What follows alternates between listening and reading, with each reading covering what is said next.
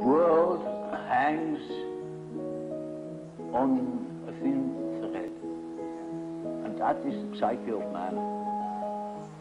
Nowadays we are not threatened by elementary catastrophes. There is no such thing as an H-bomb. That is all man's doing. Yeah. We are the great danger. Psyche is the great danger. What if something goes wrong with the psyche? See? And so you see, it is demonstrated to us in our days what the power of the psyche is of man. How important it is to know something about it, but we know nothing about it.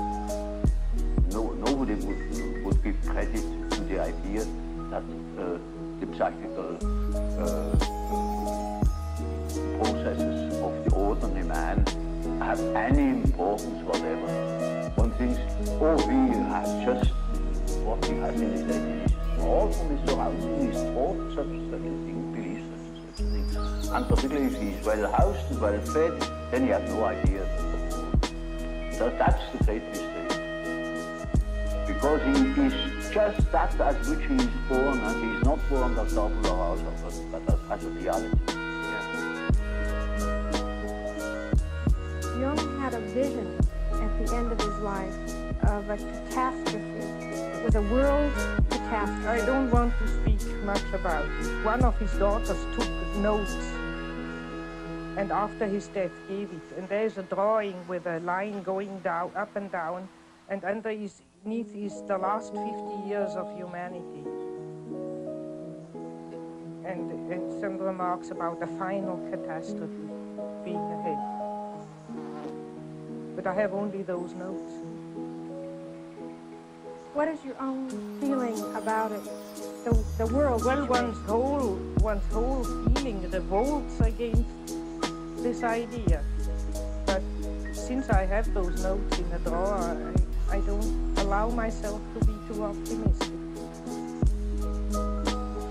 I think, well, we have always had wars and enormous catastrophes, and I have no more personal fear much about that. I mean, at my age, if you have anyhow soon to go, so or so, egocentrically spoke.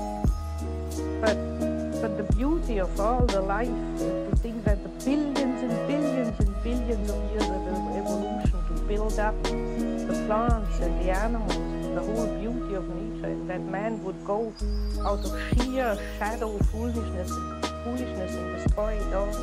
I mean, that all life might go from the planet. And we don't know. On Mars and Venus, there's no life. We don't know if there's any life experiment elsewhere in the galaxies. And we go and destroy this. I think it's so abominable. I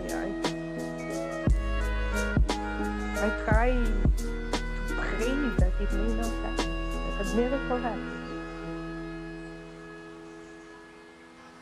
Do you find that young people that you see now are aware of that it's in their consciousness? Yes, it's partly in conscious and partly in their consciousness, and I think in a very dangerous way, namely in a way of giving up and running away into a fantasy world.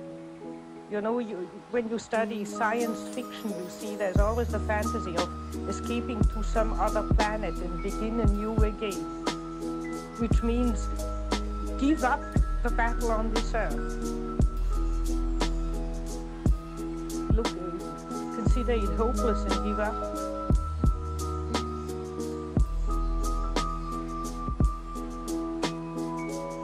I think one shouldn't give up. Because if you think of answer to Job, if man would wrestle with God, if man would tell God that he shouldn't do it, we would reflect more. That's why reflection comes in. Jung never thought that we might do better than just possibly sneak around the corner with not too big a catastrophe.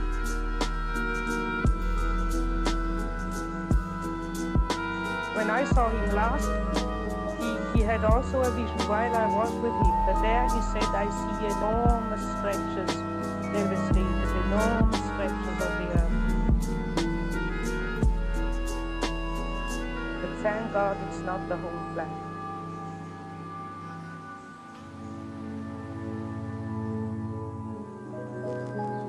I think that if not more people try to reflect and take back their projections and take the opposites within themselves, there will be a total destruction.